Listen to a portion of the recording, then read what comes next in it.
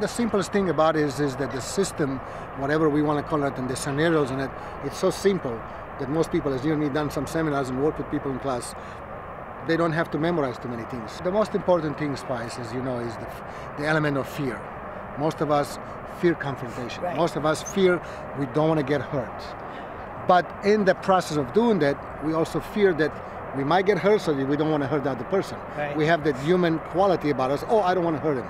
The fear of the law. Is he going to sue me? That too. And I think that what... Even in modern America, right, so everybody's worried. Right. Shihan Jacov has taught me that it's better to be judged by 12 than carried out by 6. Absolutely. So, unless you're overweight and they have to carry you with 8 people.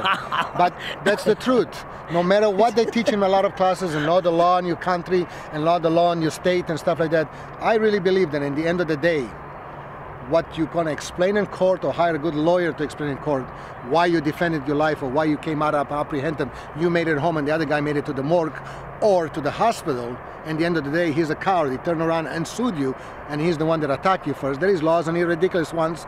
If the guy comes in your house, you better pull him through the window, bring him in, and then shoot him. Because if you shoot him while he's trying to get through your window, you might be still sued for it. But the point is, I'd rather wait for that court day. right. Than having myself dead and my kids don't have a father no more, or having myself injured to a point that now my family has to take the rest of their life to take care of me, and then the bad guy just gets away with 2-3 years and he's laughing all the way to jail because he likes it. He came from there, free meal, and he's going to go back there and come back again and hurt somebody else. And then they let them out, repeat offenders for good behavior.